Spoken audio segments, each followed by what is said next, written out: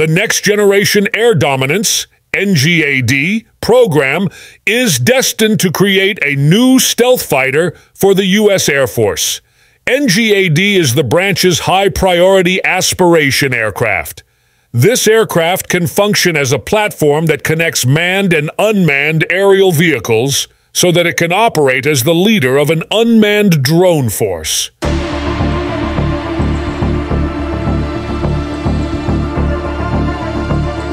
A sixth-generation fighter is a conceptualized class of jet fighter aircraft design more advanced than the fifth-generation jet fighters that are currently in service and development.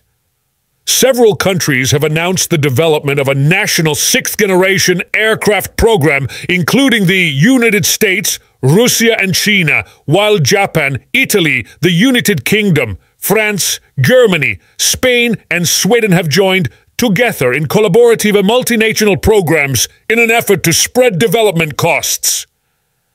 The first sixth-generation fighters are expected to enter service in the 2030s.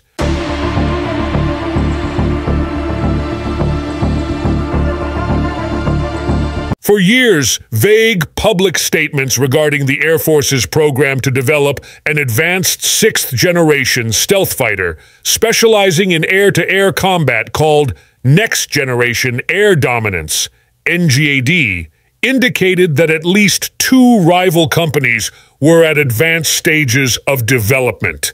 At least one prototype was alleged to have already flown way back in 2020.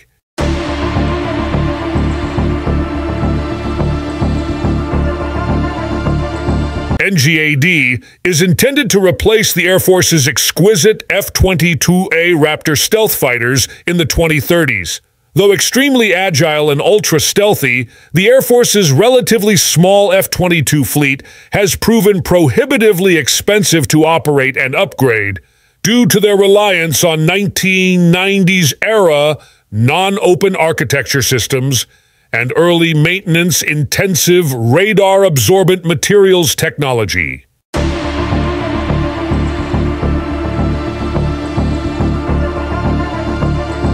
However, at a D.C. meeting, Air Force Secretary Frank Kendall laid to rest the idea that the Air Force might procure more than one NGAD aircraft to rest. "We're not going to do two NGADs. We're only going to do one," he stated, according to John Turpak of Air and Space Forces.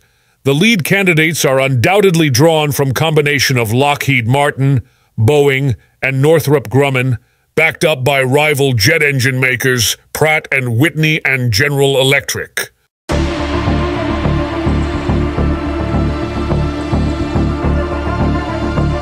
The Air Force opened up submissions for an NGAD design on May 18th.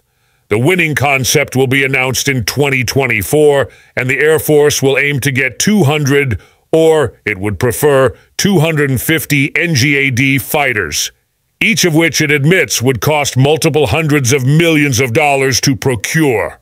For comparison, the current F-35A stealth fighter costs around $85 million, thanks in part to massive economies of scale. NGAD will undoubtedly benefit from better sensors and communication links than the F-22, while having greater agility than the F-35.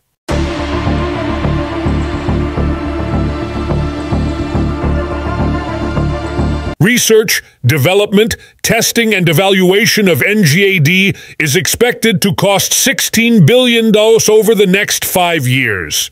However, the Air Force does reportedly want the future warplane to have drastically lower operating costs than its F-22s and, one hopes, its F-35s. Kendall also indicated that the Pentagon sought to avoid centralizing ownership of too much of the NGAD in one manufacturer, a problem causing IP disputes between the Pentagon and F-35 manufacturer Lockheed. The goal for NGAD will be to have the government retain intellectual property for more aircraft systems from the onset, so that it can easily slot in new technologies from other companies or even devise its own quick fixes without facing a barrage of cease and desist letters. It's worth noting that, mind-bogglingly, there are actually two next-generation air dominance programs with the exact same names, the other being run by the U.S. Navy to eventually replace its FA-18E-F Super Hornet carrier-based fighters.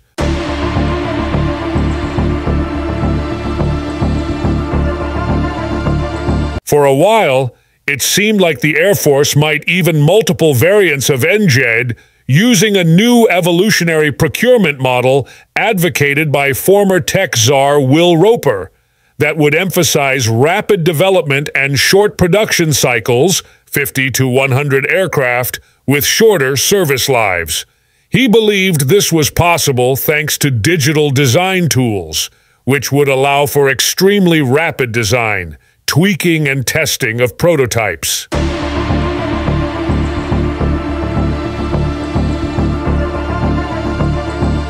NGAD is hoped to give a new technological offset to U.S. military air-to-air combat capabilities, which must also remain effective within the air defense zone of surface-to-air missiles.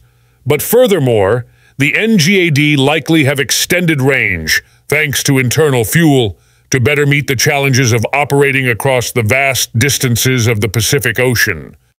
Though specialized in air-to-air like the F-22, NGAD will retain some ground attack capabilities, including for suppression of enemy air defenses, CAD, and is hoped to have a greater internal weapon capacity than the F-22. For now, we can only speculate what the competing designs resemble, and which will be selected. It's absolutely clear now that there can only be one, much as Lockheed's impressive F-22 Raptor prototype defeated Northrop's admirable YF-23 Black Widow 3 decades ago, a decision still debated by aviation enthusiasts decades later.